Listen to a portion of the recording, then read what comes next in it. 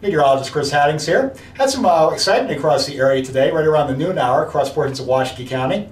And we'll start by taking a look at this picture. It's a picture of some pretty good sized hail, golf ball. I have a golf ball right here. You toss that up, lands on your head like that. It didn't feel very good. You can imagine that falling from 10,000 feet up, a lot heavier than the golf ball too. It really ruined your day, maybe give you a pretty bad injury.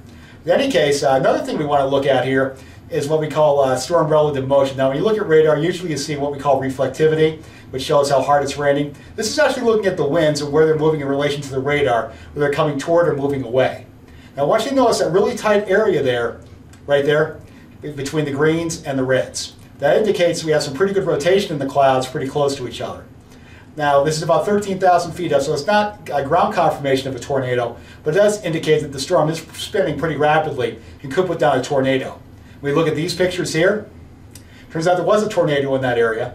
Pretty rural area, obviously, so not really a lot of damage. Certainly no property damage, it looks like at this point.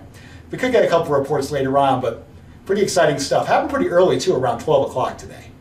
I want to advise you see any kind of interesting weather, be sure to give us a call here. Enjoy the rest of your evening.